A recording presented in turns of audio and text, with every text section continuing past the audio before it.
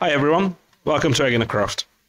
In this video we're going to do something completely different. As always, I'm going to talk about the things I wish I knew when I started my epoxy resin journey. I will try to give you some ideas how to save money, how to save time, and how to save a lot of energy when you start out your epoxy adventure. Because let me tell you, there are so many ways you can go wrong. There are so many ways you can waste money, waste time, and waste energy. And for me, saving money while enjoying crafting is one of the most important things, because I just can't shovel money into a hobby anymore. I used to collect Warhammer, so yeah, anyway, let's get back to what I was talking about.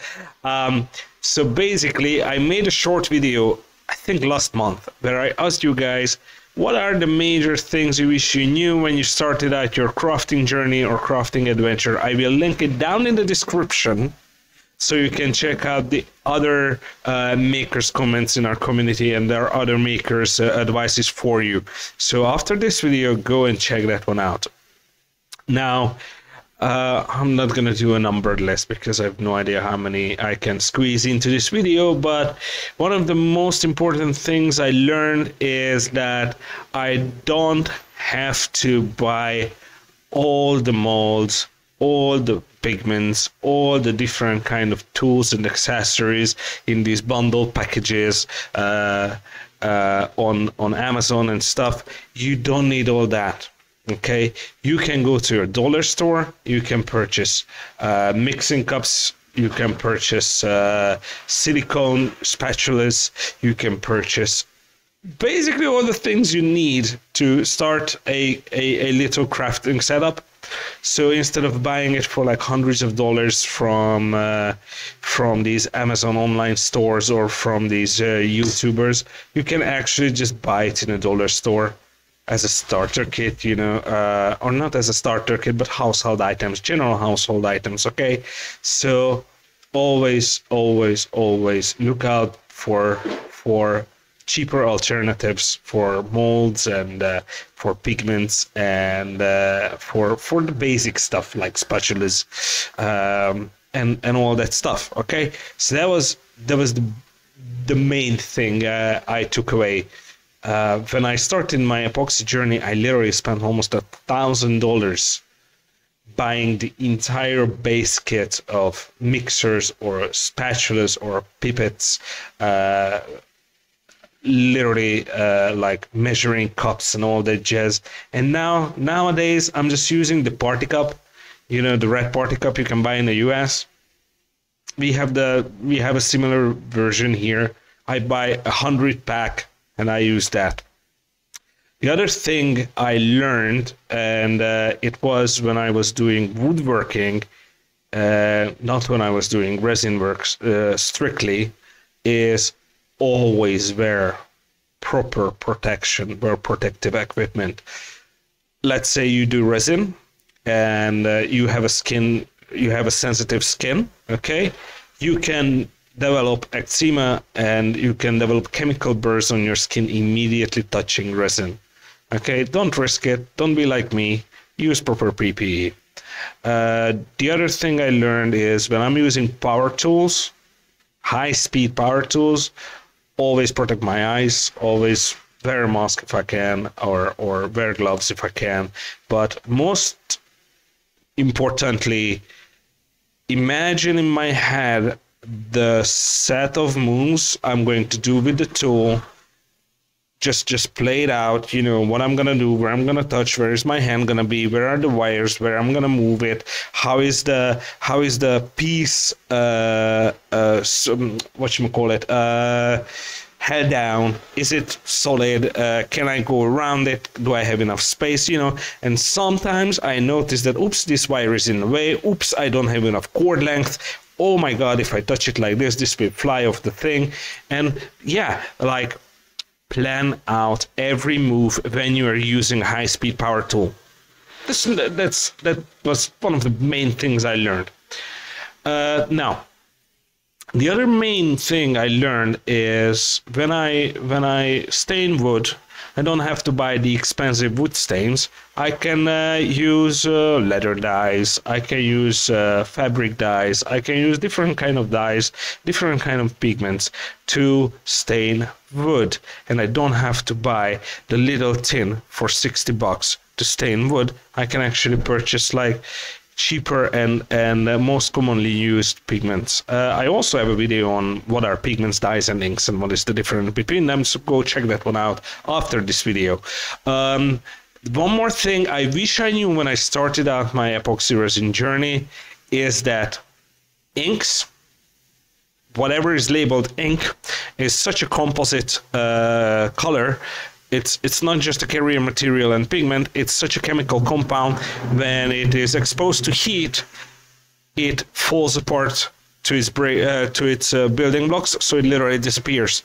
The other thing I wish I knew when I started my journey is that food dye is heat sensitive.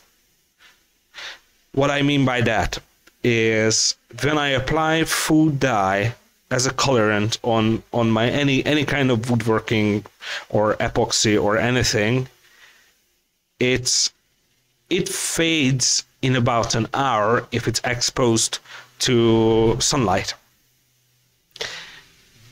I don't know why. I'm not a chemist, but if it's exposed to like I don't know, 120 degrees Fahrenheit for about 45 degrees Celsius, it literally just vanishes. Okay, so whenever you use dyes, make sure you don't use food dyes in a place where it can be exposed to heat, because it will just whoosh, vanish and disappear. One more thing I wish I knew when I started out my epoxy resin journey is that the spruce wood, the timber, you can buy in your hardware store, you know, in the big chains. I just wanted to say the American one, and I have no idea how it's called. I'm pulling a blank on it. You know, the Home Depot. Yeah, that's the one. That's the one you guys have. And the other one, B&Q in the UK, and whatever part of the chain you have, like Bauhaus in Germany, or don't ask me how I know.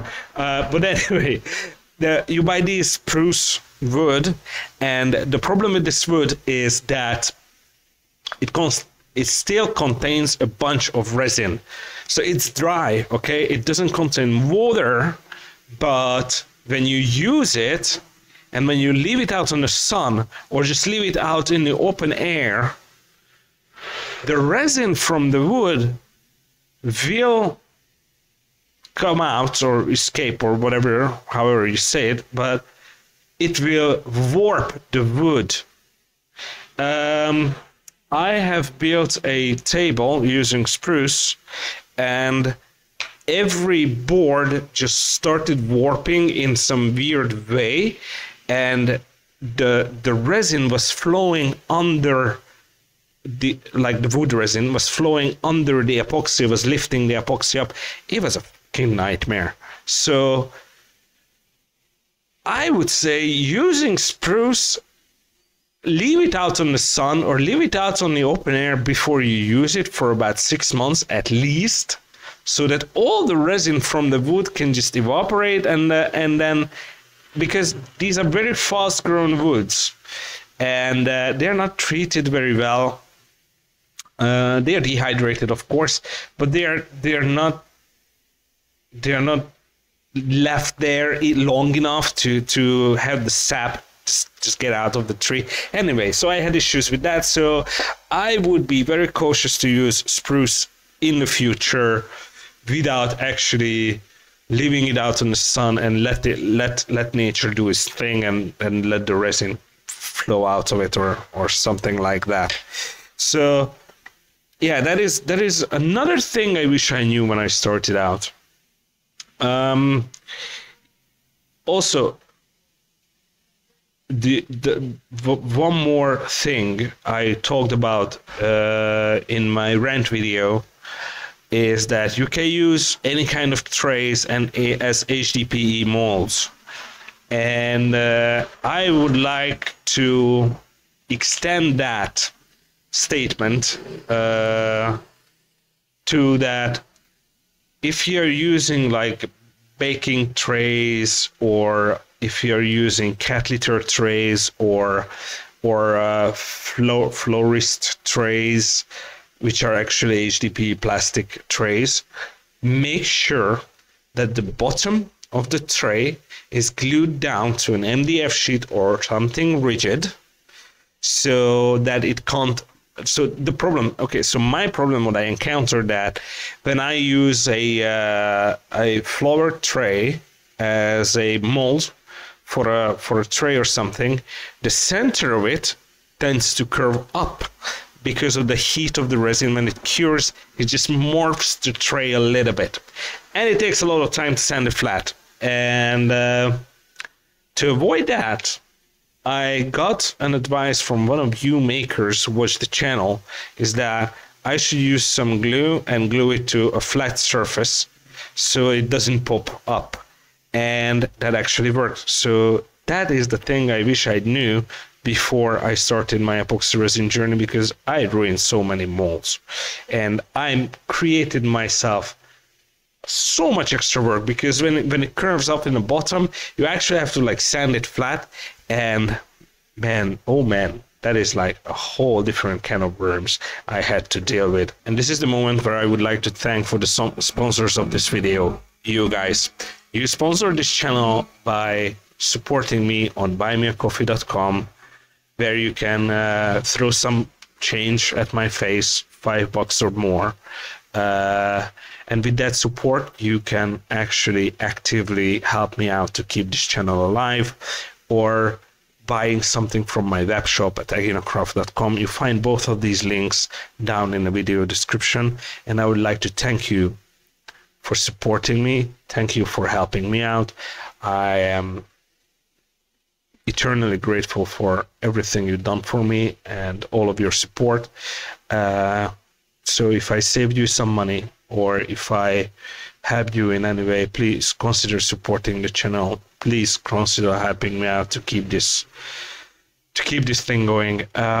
Yeah, so I would like to thank you guys, my sponsors, to helping me even in the hardest times sometimes. Thank you very much for watching. I really hope you got something out of this video, and I'll see you guys in the next one. Bye.